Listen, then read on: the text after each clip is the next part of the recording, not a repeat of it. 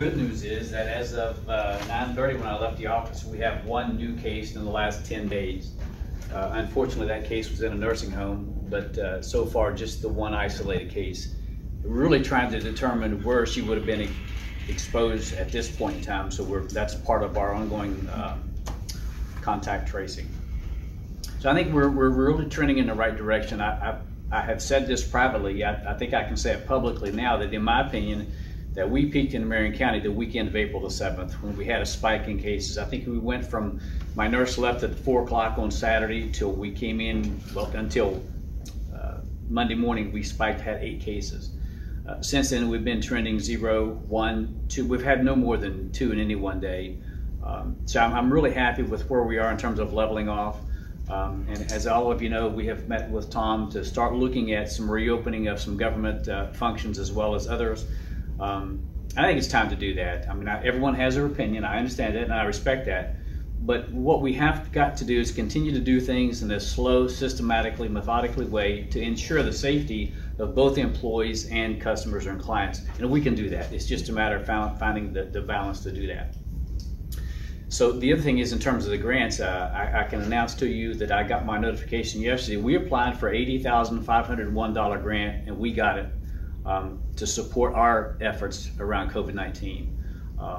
So that, as all grants do, come with a lot of stipulations. One of the things that we could do with that we can't do with other sources of revenue is pay overtime.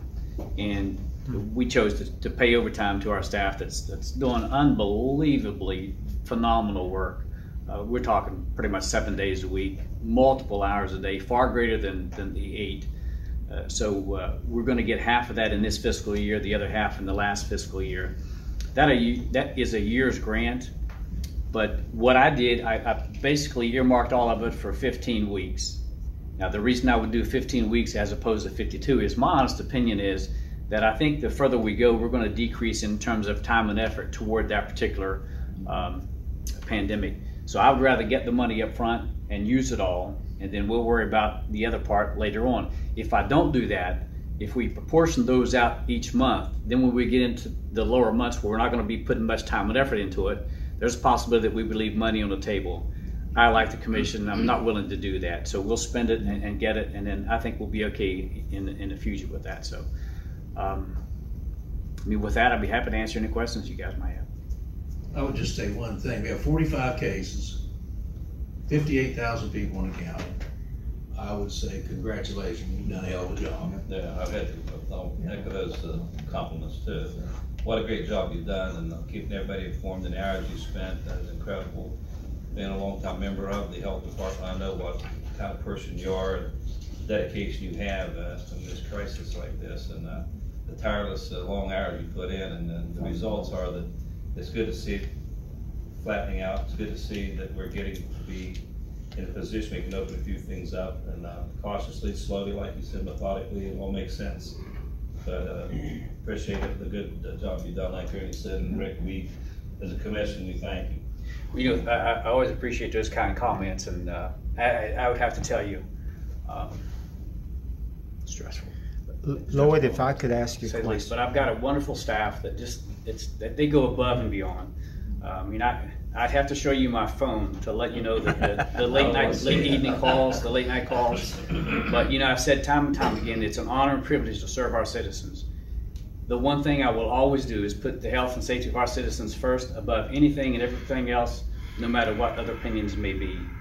So we've got a really great staff that's just going above and beyond. And I've said time and time again, I wouldn't trade our staff for any. So they're doing a phenomenal job. So thank you for those comments. Appreciate it. I think one of the first things that we want to do is replenish what we've taken from 911 of our stockpile of supplies and stuff. I know we've depleted a lot of things up there, and I don't know where we're at there as far as dollar wise, but I think that's kind of high on our priority list to do that, and then look to see where we can spend the rest of it and the overtime things we're allowed to spend it for. I agree with that. I think, you know, I've said, again, I know I sound like sometimes a broken record, but I have said time and time again that I think our county was well positioned, more so than any county in the state, to be able to handle a pandemic. And I think the actions that we've done, the supplies that we've had, we've distributed, kind of proves that point. I think replenishing those supplies to allow us to hopefully plan for the next pandemic that I hope doesn't come will better position us to make sure that our citizens are taken care of. Lloyd, what do you see the role of the health department in businesses, companies, restaurants, churches that want to open? Are there any restrictions or guidelines that you would like to offer for people that are watching and for the newspaper? Yeah, there's several guidelines, and what we'll do is we'll take a look at what the governor's executive orders are. Now keep in mind that our Board of Health, we have some executive orders in place that run in addition to what the governor did, that at this point in time I'm not even thinking about relaxing those. So one of them is, and I'll just share this with you, one of them is restricted alcohol sales to in-state customers only. And we did that when Pennsylvania closed their liquor stores. We had an influx of folks coming down to buy liquor. And it was just creating, in my opinion, it was creating too much of a risk category that we just didn't want to deal with or didn't need to deal with. And again, to restrict those sales kind of protected our citizens again. So I'm not even going to think about relaxing those for a long time. But we have worked with the restaurants. We have spent days with my staff going around to different businesses, explaining to them what they can and can't do in order to make sure that not only the employees but the clients are safe. So we'll continue to work with our restaurants and other businesses to make sure that they comply with the codes and again, to make sure everybody's safe. Thank you. And Lloyd, also in addition to a pandemic or whatever, we also have used law supplies up there for major floods that occur. I mean, in Mankin and out towards Milan, we've always had some huge floods. We've taken a lot of supplies, and we've used cases and cases and pallets of water for different situations. So it needs replenished every so often anyway, not just because of something serious that's happened this time, but a lot of the things you keep up there that we need are used for other terrible things that happen in Marion County also. It's pretty much, when you look at our supplies, we have things that other counties don't have. I mean, we can set up portable facilities, we've got cots, we've got a lot of stuff that other counties don't have. But I think the one thing that this pandemic pretty much has taught us is that we can inventory what we have, and maybe there's some things that we have that we really don't need, that we could, free up room for the things that we do need. I think PPE is always going to be a high priority need no matter what the pandemic may be. It just so happens this is respiratory, so if we have one that deals with contact, but our goal is to sit down and just see what we do need moving forward to make sure we have available PPE for whatever pandemic we may have. This something's going to be universal. The issue of dealing with the homeless, the unsheltered people, and the role of testing. Can you share a little bit about that and how the testing is going? Is it still in operation? How long will it continue? Testing is still continuing. Again, that's another good point, I think, for us. Over the last 2 weeks, we have seen the requests for tests decrease dramatically. So we have changed our hours from 3 to 6. Now we run it from 3 to 5. Okay. And one of the reasons why we did that is those who were approved for testing, they typically came early. So within the first hour and a half, we were really busy. Then it gets kind of tailored off after that. So again, when time is a premium, in order for us to make the best use of our time, we compressed that last hour.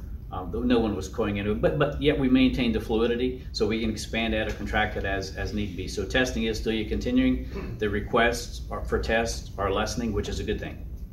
And how many places in Marion County are being offered as test sites, as far as you know right now? The only test site that I'm aware of is the test site that we're doing in conjunction with Mon General Hospital over on Locust Avenue. I was reading where CVS and Walgreens are going to begin doing that as well. Have you heard that? I'd heard that like probably a month ago, but I don't know where they are in their process. Okay. And again, when we look at testing, it has to be an FDA approved test to make sure that it's valid. And there are a lot of, I'll just share with you, we had to go out and close one of our, worked with the state in terms of closing one of our labs that was doing antibody testing from an unapproved source. Scary. But we can't allow any company to take advantage of our citizens at any point in time, even more so even now. So, right. So we're kind of monitoring those who's doing testing, make sure it's approved test. How's everybody holding up? Well, ready for a vacation, but it's stressful. I mean, I would be less than honest if I told you that it wasn't stressful, but it's okay. It's where we are, and we just have to deal with it and make the best decisions that we can using science. 30 years of infectious disease epidemiology and common sense. If we apply those things, we'll be fine. Thank you. Thank you, Lloyd. Okay.